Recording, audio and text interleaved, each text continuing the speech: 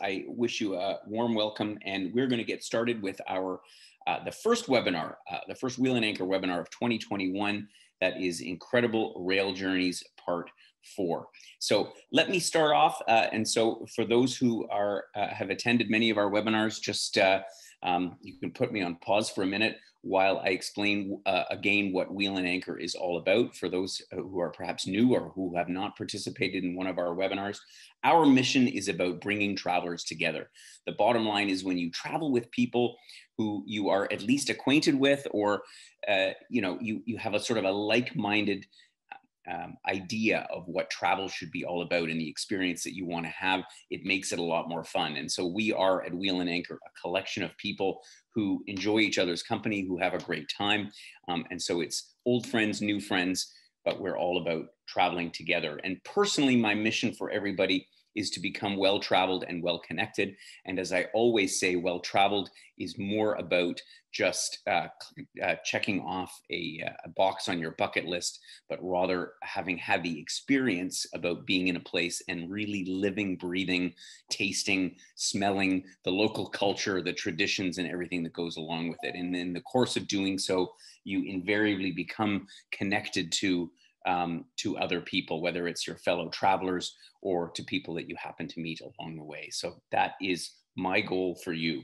Let me now introduce the team who is co-presenting with me here today. From Wheel and Anchor, my colleagues Joel, who's a co-founder and provides our technical support, and Paula, whom many of you will have spoken with already, and she is our senior trip specialist and the person who you'll likely talk to on the phone if you give us a call. And our special guest this morning, calling in from London, England, is Lara Newell. Lara is, our video's off in a second, but I'm sure she's not too far away. Hi, Lara. And Lara is with Belmont. That is the company that owns and operates the Venice Simplon Orient Express. Thank you for joining us all the way from London this morning. How are things over in London? You don't need to go into great detail because I think we know from reading the newspaper. Well, yes, I definitely won't go into too much detail, but I'm staying positive for the year ahead. Looking forward to welcoming loads of people onto our trains and cruises across our portfolio, and just staying warm, cozy inside my house where I'm told to stay. Indeed, I think that's goes for most of the people on our call calling in from Canada. Warm and cozy is the way to be for as we get through the winter time. Anyway, without further ado, let's talk a little bit about trains. As I say, this is the 4th edition of our Incredible Rail Journey series, and we found a lot of interest in our programs. And I wonder why train travel, like what is it about train travel that makes it so interesting?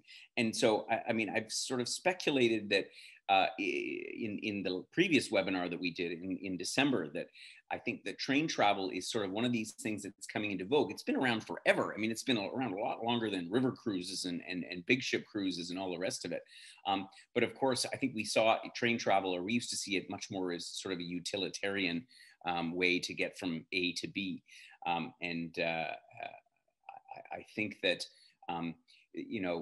if you consider some of the alternative ways of traveling and going, from A to B in some places, like if you look at our programs like our trans-Siberian program or rovers rail across Africa, you cross landscapes that you just can't get to by road, or not efficiently by road, I should say. But there are other reasons to choose train travel. And one big one is simply the nostalgia of it. It's just kind of neat to travel the way people did, particularly in style. And that's what this webinar is really all about. It's train travel in style, like the best of the best.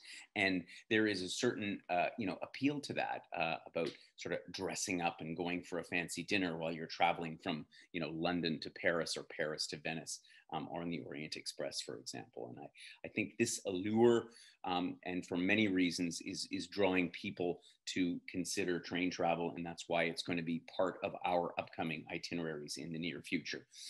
Just to cover off the webinars that we've done so far, I'm just going to rhyme them off in case you have not participated in them. We have of course, recordings of all of them available on our YouTube channel as well as on our website, so you can find all of those. We covered in the first one the so-called Silk Road Orient Express, which has got nothing to. That's why we differentiate them by the Venice Simplon Orient Express, and the Silk Road Orient Express is a run that covers around the Stan countries. So we talked about that back in November. We talked about the Al-Andalus, which is a luxury train that goes through Spain. We then went on to talk about the trans-Siberian, of course, which is the iconic journey all the way across Eurasia. And we also did a special webinar on some African rail journeys by Rovers, talking about Cape Town in South Africa up to Dar es Salaam in Tanzania, as well as the so-called Copper Trail route, which goes from Angola all the way over to Victoria Falls. So 2 amazing African rail journeys. And then in our last webinar, just a couple of weeks ago, we uncovered the fabulous railways in Australia. First of all, the GAN, which runs from north to south from Adelaide up to Darwin, and secondly, the Indian Pacific, which goes all the way across Australia between Sydney and Perth. So, but today it's all about the Orient Express and the Palace on Wheels. So it's an interesting combination of journeys that we've got on the agenda for today. The Venice Simplon Orient Express, and Laura's going to give us some wonderful insight into what that experience is all about.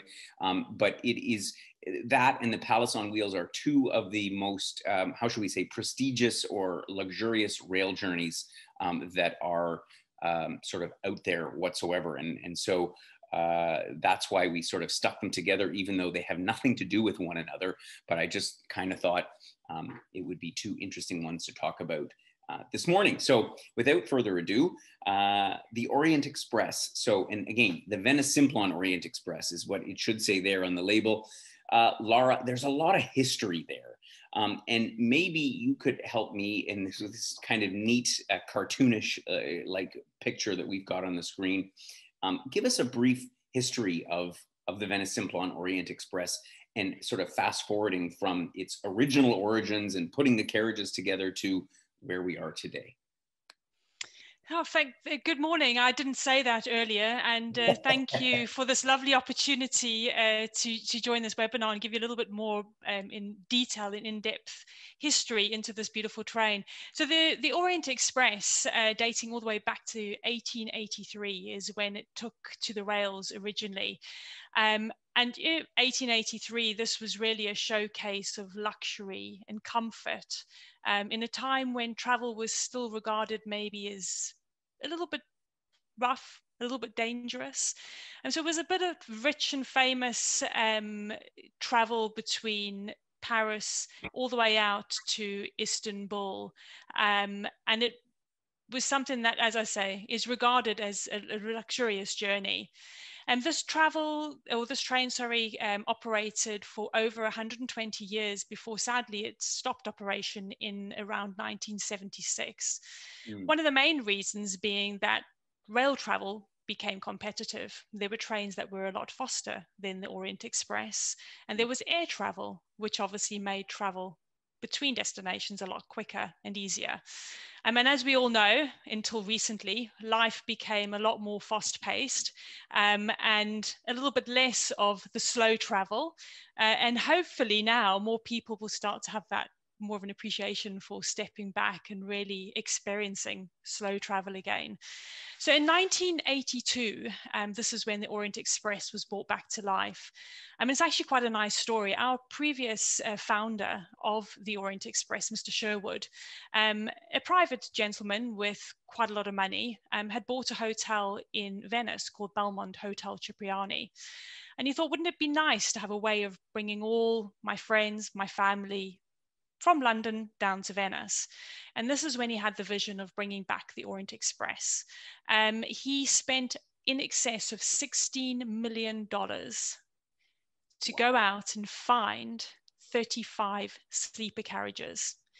He then brought them back to life. Obviously, a lot of these had been left derelict all across Europe. So he spent a lot of money just doing a refurb and bringing them back together. And then he started the journey on, I think the first journey was in May in 1982, where the train traveled from London via Paris down into Venice, which now is, I would say, probably the most common journey that guests do, either traveling on what we call the southbound journey down to Venice, or the return northbound journey from Venice via Paris up into London. But as you can see from this map here, we do some other journeys on board this train. So once a year, we do actually go all the way out to Istanbul, which was the original route of this beautiful train. Now, the reason why we only do this once a year is back in 1883, I think clients or people in general took a shower once a week, once every 2 weeks. Whereas now we take a shower once a day, maybe twice a day. Being a historic train, the shower facilities on board are very limited, and we do only have those available in the Grand Suites. And so in order to operate a journey out to Istanbul, which is a 5-night journey, we do have to stop the train en route and let guests get off and spend a night in a hotel. I personally quite like that. You get a taste of the destination as you travel on your way via the various different locations out to Istanbul, calling through places like Vienna, Bucharest, Budapest, and finishing up in Istanbul. In the old days, obviously, the train would just continue to travel. Whereas now you will have one night on the train. You will then spend one night off the train at your location, get back on board the train and travel on to Istanbul. So the reason why the main route is now London to Venice is that we can operate that in one night without the necessity of you having to spend time at different locations as you travel down to Venice. So what we thought would be quite nice is to actually walk you through what a journey from London via Paris down to Venice would look like. That sounds like a good idea to me, Lara. So as you mentioned, there are a number of different routes, but this is the most popular one. And when I was looking at what would make the most sense for our clients, I thought, well, why not stick with sort of the tried and true? And of course, both London and Venice being such great cities and a great place to start or end the trip. I thought it's a good one to take a look at. And so, London itself doesn't need much introduction, particularly to most of our members. I think the vast majority of our Wheel and Anchor members have probably been to London at some point or another. But you know what? It's one of those cities that, particularly for Canadians, we have an affinity for, and so we'll always go back. I know I've been to London I countless times. And I love it every single time. The pomp and circumstance and the royalty and all the rest of it that goes along with it. So, we'd in the context of a Wheel and Anchor tour, we'd probably go to London for a couple of days, and then of course the big highlight, we'd take our limousine down to Victoria Station, and but we don't hop on the Orient Express yet at Victoria Station. What happens next? So what does the journey look like? So if we go back again to 1883, the Orient Express did actually travel all the way from London. Right. In order to cross the channel, though, it meant that the train was actually broken up and put onto a ferry. So obviously this takes quite some time. So now what we've done instead is at London Victoria, we have our beautiful check-in lounge where we would meet and greet all of your clients and check them in. And here you would actually board the sister train to the Venice and Orient Express called the Belmont British Pullman. So this is a train that's 10 carriages long. Every single carriage dates back to a different era. And this one here that we're actually looking at, Nelson Mandela traveled on it. So you can see in the marquetry work at the back, the woodwork there, you've got some springbok actually in that marquetry. And the colouring is a little bit around the South African flag colours. So there's a little bit of history to each of these carriages. So once on board, you'd be met and greeted by one of our lovely stewards, as you can see there, and we would enjoy a brunch as we travel down to Folkestone. And so when I look at the picture, you have this very elegantly dressed waiter like you'd find in the best, hotels in London. It begs the question, what is the dress code like? I mean, do we have to dress up to go on the Orient Express, or can I wear a jeans and a fleece, or am I going to look out of place? What's expected and what's normal? So we always say that the dress code is smart. So no jeans, no trainers. Now, everyone's version of smart is quite different. So once on board, you will find people that are simply in a suit and they look smart.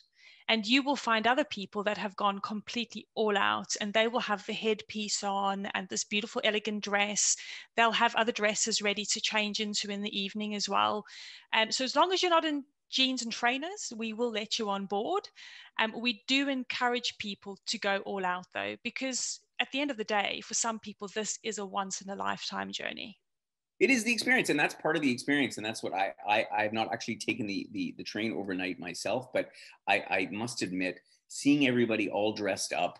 I mean, it's only 2 days in the end, and at the end of the day, but it's a great feeling. I mean, go and pull that stuff out of the closet you might not have used, and it's that's part of the experience. So anyway, so continue on. So we take the train then to Folkestone, so to the southeastern coast of the UK, and then we cross the channel by Eurotunnel, right?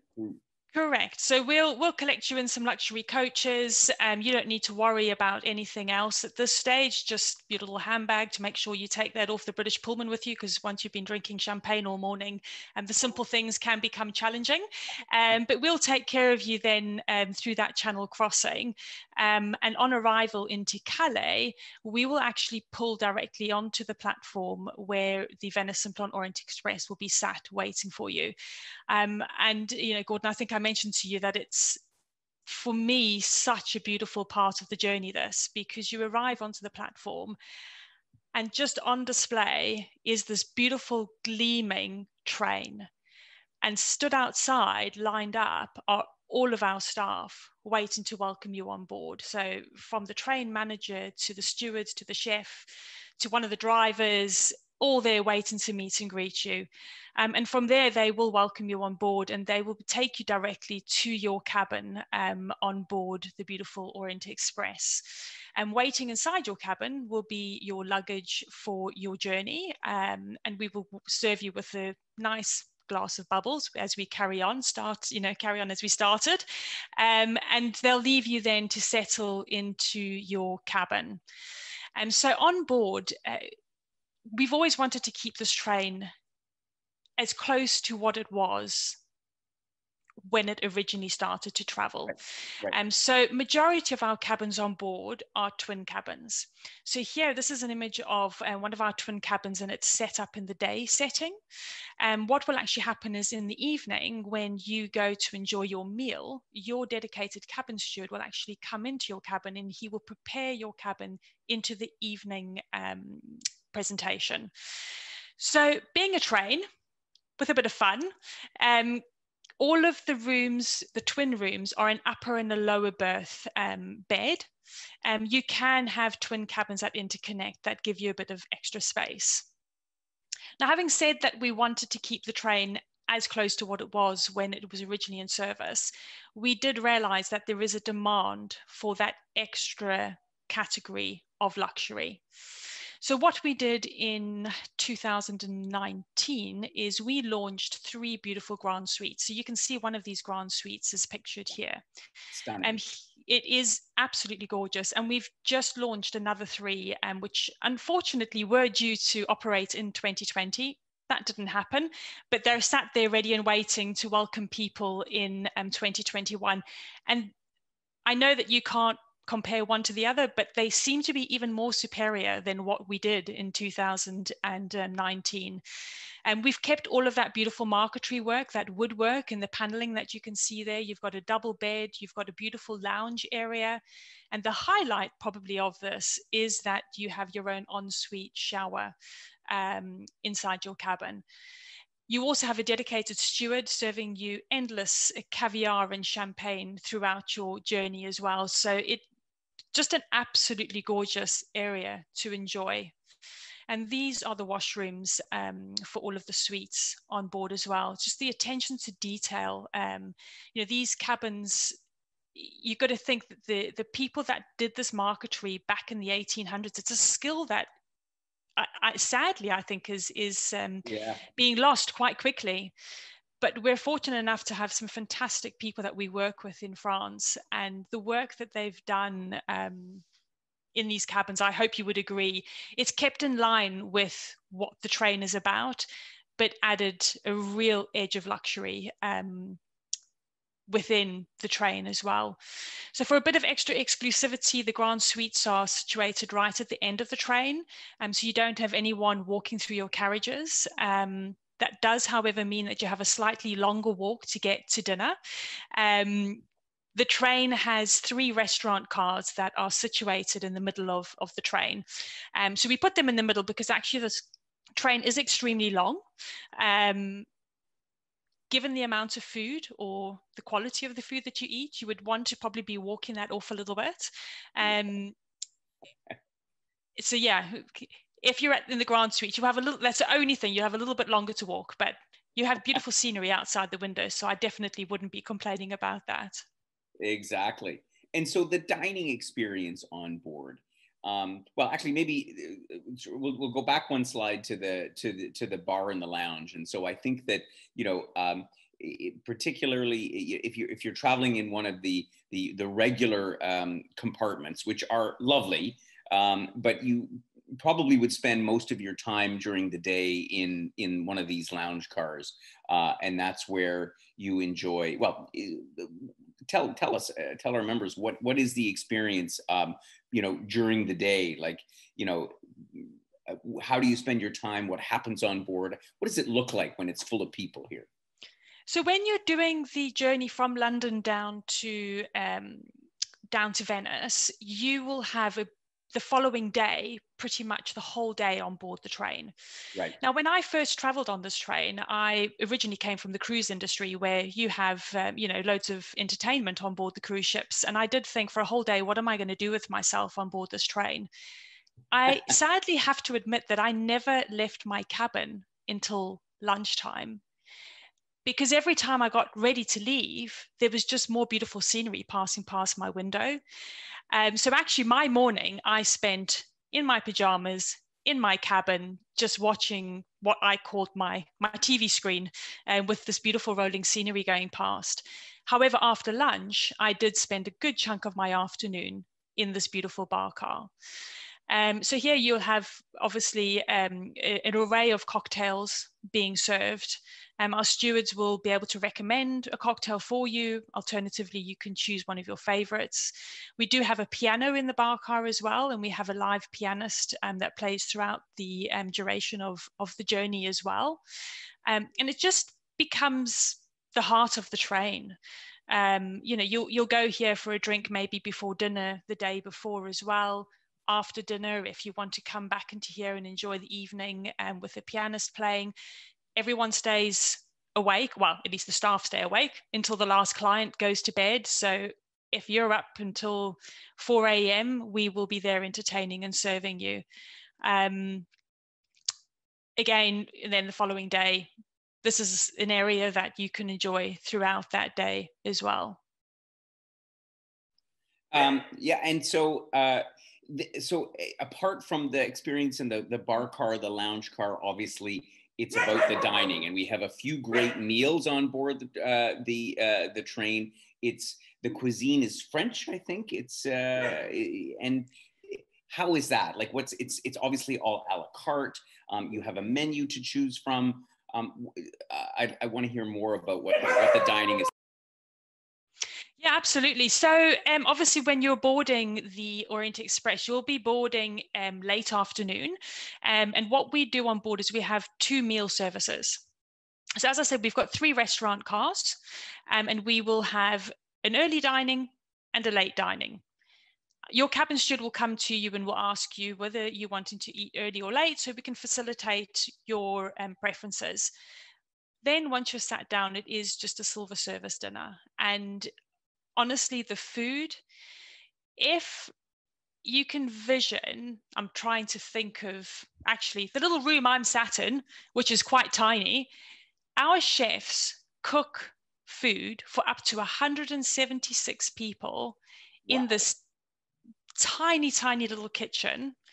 And they bring out the most exquisite meals. Honestly, the most exquisite meals. If you do the northbound journey, they actually do a lobster brunch, which Wow. again is all done out of this tiny little kitchen on board.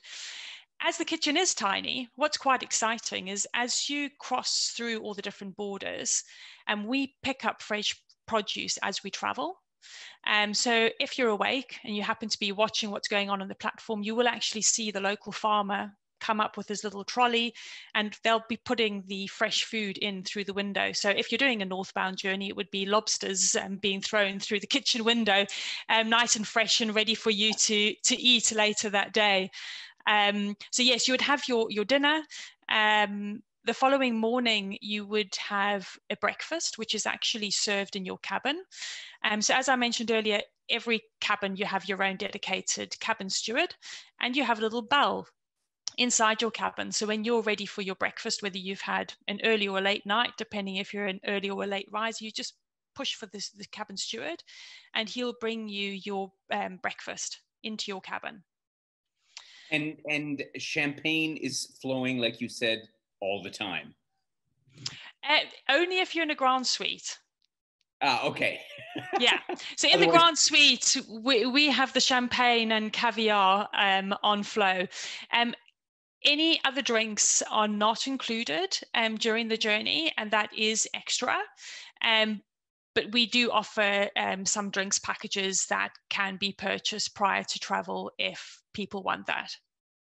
Right. But otherwise, yeah, the drinks are sort of as you go. Yeah, perfect. And Absolutely. Yeah. I guess the selection of wine on board, no issues there. No matter what your budget is, there'll be something there. All the Absolutely. way. Same for the champagne, wine, and as I said, a multiple choice of cocktails in the bar car as well. Terrific. And so you gave us a bit of an overview of the journey. The first morning we'll embark in London. We'll go down on the British Pullman. We'll cross the Channel, and in the afternoon, evening, we'll be crossing through France and overnighting on the way down. And then in the morning, we wake up and we pass through the Alps. That's right? Yes, correct. So we do stop off in Paris on the way. So we arrive into Paris probably around 9:30 in the evening. This is a short stop to let some guests that board in Paris onto the train. And then from there, obviously, we're traveling through the night, waking up with surrounded by scenery that you can see here, traveling through the Alps, traveling past some of the most beautiful lakes in Switzerland as well. Obviously our routes can change from date to date. It's just dependent on any potential engineering works. We are operating on public railways, but all of them are absolutely fantastic. And actually, I was just in Switzerland a few weeks ago and did part of the route on public rail, unfortunately not on the Orient Express, between Zurich and the Gotthard Pass. And the scenery is just breathtaking. And a lot of the railways in Switzerland, you're actually right next to the lakes as well. So it is lakes, mountains, and then eventually you'll pass through the Italian Dolomites and you'll come down into Venice. And we pull into Venice late afternoon, so generally between about 5:30 and 5:45 in the evening. And I don't know how many of you have been to Venice before, but it is the city of canals. So you're getting off the train and you're pretty much from there are getting onto your water taxi, and that will then take you off to your hotel of choice for the rest of your time that you will spend in Venice. We do have our own hotel, Belmont Hotel Cipriani, which is based on an island actually looking onto St. Mark's Square. So it's a beautiful, different perspective of Venice. And then you're only a short boat ride away to go in and actually explore the streets and canals of Venice as well. Absolutely. And Venice is, again, I know some of our members have been there already. but to arrive there on the Orient Express, there's probably no better way to show up in Venice. And I can envision already a trip where we would certainly spend at least a night or two at the wonderful Cipriani, sipping on a Bellini, and soaking in that, really Venice is completely unique for that. It's one of my favorite cities to visit, and a wonderful way to, the penultimate stop for the Orient Express. So it's a magical journey. And I think we were talking the other day as well, that we would at Wheel and Anchor, we'd offer this as part of a longer trip. Obviously, we're not going to go all the way over there just for one night on the Orient Express, but the luggage that you would take with you, you guys transport it separately from London all the way down to Venice. So you arrive in style and luxury, and at your hotel, everything's already there and ready to go. So it's the epitome of luxury train travel, I'd say. Absolutely. Right? And you've got people there serving you, throughout your entire journey, and for whatever need you may have, whether it's food or drink. You definitely go thirsty or hungry. Yeah, no doubt. So I'd like to give an opportunity for our members to ask any questions, and I see a few that have come in already. Before we move on and talk about our next train journey, you want to give Laura a chance to answer some questions. John asked the question, of course, I knew this question was going to come, how much does it cost? Well, I'll answer that one for you, Laura. We obviously, it will depend on a number of different factors in terms of when we go and which itinerary we do. And as I say, it'll be part of a longer trip. I can tell you that the rack rate, the regular rate for the Orient Express, it runs around 3,500 to 4,000 pounds, I think, for the one night journey, if my information is correct, Laura. And so it is not the least expensive train trip that you'll take, but I think worth every nickel. And Judith asked, is the experience all inclusive? And I think you clarified that. What exactly, Laura, is included in the trip, and what is not? So obviously all of your meals are included, which would be that brunch that I mentioned on the British Pullman. You will have that evening meal. You will have breakfast, lunch the following day. And with all of your meals, tea and coffee and water is obviously included. On the British Pullman, you will have Bellinis included. And on the Venice and Orient Express, it is a welcome glass of champagne. All other drinks will be additional. Will be additional. Okay, perfect. And obviously, because it's only one night on the train, there's no other excursions or anything else like that. So it's really only beverages that's your only extra expense. Correct. Yeah. Okay, perfect. And Jenny asked, what's the best time of the year to do the trip? And so I think that's a bit of a matter of opinion. I would think spring or fall is kind of my preferred time to go to Europe. The Orient Express doesn't go all year round anyway, but what is the season for this trip? So the season that we operate, it's normally starting middle of March, and that will run through till the middle of November. Best time of year to travel. I actually went on the last trip of the year once, so middle of November, and I had a fabulous time. Venice was a lot quieter. You have a little bit more exclusivity at locations that you go to. Having said that, though, if you're after a bit more heat and you're looking to extend and enjoy the beautiful swimming pool that we have at the Cipriani as well, then obviously you would want to go in the summer months. Yeah, exactly. And I think I tend to prefer as well Europe in the shoulder season because, as you say, Venice, London, quieter in November. Sure, you might have to put on a little light sweater or something like that. But it's just the fact that you get to enjoy it with a lot less travelers and makes a huge difference. Eileen asked the question, this is a good question. How does Brexit affect the travel? Wow, that is a very good question. At the moment, the only challenge we obviously see is the Channel crossing. we're working on ways to see how we can, passenger-wise, we have no concern. Luggage-wise, because we use different vehicles that cross the channel, we're just wanting to make sure that everything runs smoothly. But at the moment, we don't see a huge impact on us being able to operate. We certainly have no plan to change any of what we do at the moment, i.e. starting in Paris and not coming all the way through to London. Right. So yeah, we hope that it will all go smoothly. Yeah. Having the fact that we have a deal now, I think we won't That's have any a good challenges. thing. Absolutely. And just one more question.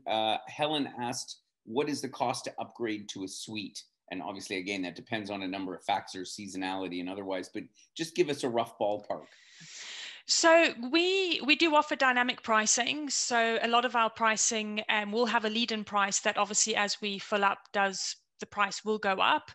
So I just wanted to go back to the lead-in price for the twin cabin. If you're looking at low season lead-in price, it's around £2,500 per person. So about £5,000 for a cabin. For a suite, you're looking at anything from about 6,000 to 7,000 per person to be in one of those suites. So 14,000 for the suite For the for a suite. couple. Yeah. Okay, perfect. Good. Good. Well, I don't see any other questions from our members. Of course, you know, Lara and I are in close touch all the time. So if you do have a question about this program, and we have not put it into our schedule yet, realistically, we're probably looking at the end of 2022 or spring of 23 before we offer the Orient Express. We have a lot of other stuff on our agenda before that. You can count on the Orient Express being one of our Wheel and Anchor programs. Lara, thank you so much for joining us from London today. Thank you very much. Very much appreciate your time, your participation. And bear with us. We're going to continue on now to the Palace on Wheels as we say goodbye to Lara. And thank you. Take care. And we look forward to having you all on board very soon. Very soon. And to traveling again. For sure. We hope so as well. Good. So let's continue over to India and talk about our next incredible rail journey, the Palace on Wheels. Don't know if you've ever heard of this one or not, but it has really sort of came into popularity. The whole Palace on Wheels train, similar to the Orient Express, was revived as they collected carriages from all over Rajasthan and they launched it. It's actually, in this case, almost 40 years ago that Palace on Wheels was brought to life. And there are a few other luxury rail journeys around India.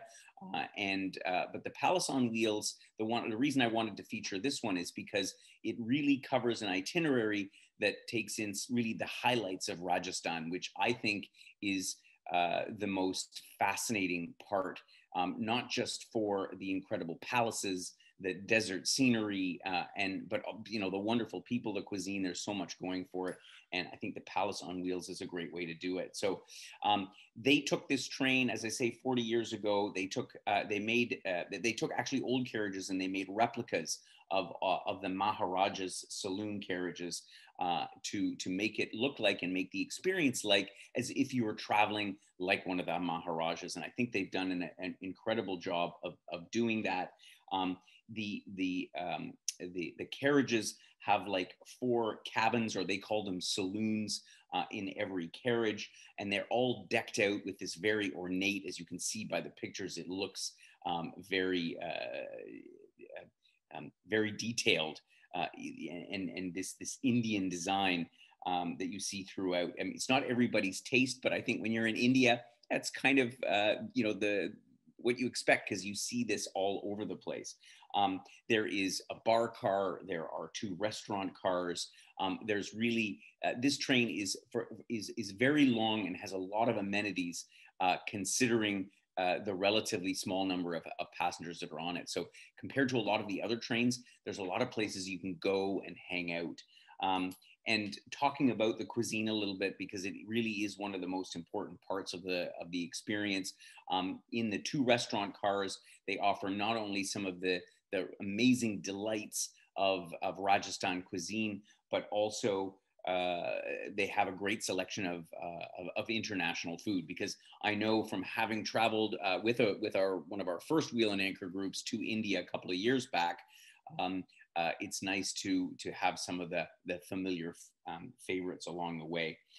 The train itself has 2 categories of cabins. It has the so-called deluxe suites, which are the standard compartments that comprise of twin beds, like you see in the pictures here. Of course, everything is air conditioned. You have Wi-Fi aboard the train.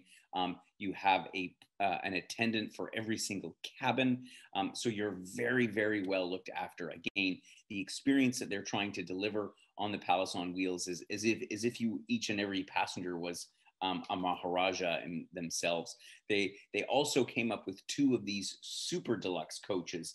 So an entire carriage, you can imagine a big train carriage is split into 2, and they have so-called emerald and diamond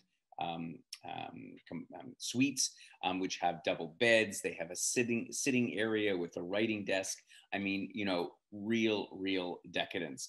And in fact, there is a dedicated observation car just for super deluxe passengers. And of course, you know, you have the incredible countryside. So even though it's comfortable enough to spend time in your compartment, but you've also got the other places available: the bar car, the lounge car, and the dining room. So let's have a look at the itinerary for the Palace on Wheels trip. And again, what I really like about this itinerary is the fact that you cover all of the highlights of Rajasthan. The train departs from New Delhi, as you'll see in the map here, and it heads down through Jaipur and then into the southern parts of Rajasthan before heading out to the desert in the west, and then making its way back to the Taj Mahal, which is of course in Uttar Pradesh province, and then back to Delhi. And so covering off a little bit of the trip, as I say, it begins and ends in India's capital, New Delhi, which is, I remember the first time that I visited there, I was really taken aback by this city as to how green it is. And of course, you know, there is Old Delhi and New Delhi, and Old Delhi is, you know, very much the India that you can imagine, with hustling, bustling markets and traffic that doesn't go in any, you know, it goes in all possible directions and cows on the street. But New Delhi is really a marvel of both modern buildings and as well as some of the ancient historical buildings, but big wide tree-lined boulevards. And so we depart out of New Delhi for a 7-night trip, which takes us all around Rajasthan and some of these incredible cities. And I'll just touch on the stops along the trip. If you haven't been to India before, this is really a great way to do it. We stop in Jaipur, which is of course the capital of Rajasthan and is otherwise known as the Pink City. And it's really a city that is famous for artisans and craftsmen and merchants. It's called the Pink City because one of the earlier Maharajas created a tradition or a law compelling the residents of the city to paint all their buildings in pink. We were here, you can see a picture of some of our members when we were at the Amber Fort, which is the most important tourist attraction in Jaipur. And you can see this magnificent complex that sits all atop a hill with breathtaking views all around. And Jaipur is truly a terrific city. When we go down to the south of Rajasthan, we hit Sawai Modopur, and the landscape here changes a bit because Sawai Modopur is actually the gateway to the Ranthambore National Park, which is one of the larger national parks in India, and it's where where people go traditionally to search out the famous Bengal tiger. And of course, tigers are very, very much in danger. There's only 60 left in the entire park, which covers several hundred square kilometers. So, you know, the chances of seeing one aren't very high, but, you know, you never know. And there's lots of other wildlife to be taken in there. So, you know, it's, again, when you're on this part of the trip, it's almost like being on a safari in Africa, because, you know, you see the monkeys and peacocks and crocodiles and my favorite, the hyenas. Ranthambore has a lot to offer. From Sawai Modopur, we head further south, the southernmost point of our trip, which is to Chittorgarh. And Chittorgarh Fort is the largest one in India. And once again, you know, India is about these magnificent palaces and temples and forts. And some of the forts were built back in the 15th and 1600s, but of course, many of them were used by the British when they occupied India during all the time that they were down there. And this particular fort is 7,000 acres in size, and is really, I mean, for me, the vastness of it all is what is particularly impressive. They have even a small little castle or a palace in the middle of the fort, which is on its own lake. So you have this fort on a mountain, on a lake, and an island. You know, it's remarkable. And as part of our journey, we'll go to the fort in the evening, and they have a terrific sound and light show that just sort of lights it up in all kinds of colors. We continue further west on our journey to Udaipur, and Udaipur is my favorite city in Rajasthan because it's a city of lakes. And it really is came to be famous by virtue of the James Bond film, Octopussy, that was filmed here back in the 1980s, and the Lake Palace Hotel. And you can imagine the James Bond characters outside this very, very famous hotel in the middle of the lake. And it's setting amongst the hills and the lakes with these magnificent palaces. It's a place that I will truly never forget and look forward to going back to. We then head to the westernmost point of our trip, which is Jaisalmer. And this is the Golden City, and it's in the middle of the Thar Desert. So you have a very dry, arid climate around here. In fact, all the buildings are like in sandstone. What you'll often see here, because when you're in Jaisalmer, you're not that far from the border with Pakistan. And as you know, and even lately, there's been some tensions there. So you'll often see, you know, the Indian soldiers going by on their way to the border, and, you know, they're all super friendly and waving and happy. We will also, while visiting Jaisalmer, take a camel ride through the sand dunes, and you get a real sense of being in the desert. We head back east from there to Jodhpur, which is the blue city. So Jaipur, the pink city, Jodhpur, the second largest city, in the blue city. And the landmark here, again, I will never forget going with our group. There was a lot of steps all the way up to Mehrangarh Fort that you see here in the background. And the buildings here in one section of the city are all painted blue. And of course, you know, it begs the question, why did they paint them blue? And it wasn't because one of the Maharajas told them to, but there are several very interesting, how should we say, legends as to why it was that they may have painted the city blue. But I'm not going to tell you, because I think it's better to come along the trip and hear the story for yourself. As we go towards the last day of our trip, we'll head over to Bharatpur, which is where we'll disembark for a visit to the Keoladio Ghana National Park, which is actually like a massive bird sanctuary, one of the largest in Asia, in fact. And the World Wildlife Fund recognizes it as one of the best places to see birds. So I haven't been here. I wasn't able to visit it on my trip, but for those at all interested in birding, it's like this huge 30 square kilometer area of wetlands during part of the year, and it completely dries up during a different part of the year, which is why you see all these different species of migratory birds. There's over 300 of them that come to Bharatpur. So we have that in the morning, and then in the afternoon, undoubtedly one of the highlights of any trip to India, which is, of course, the Taj Mahal. In Agra, we first visit the Agra Fort. I remember I did it the other way around when I was there. But when you visit Agra Fort, you can see the Taj Mahal next to the river off in the distance.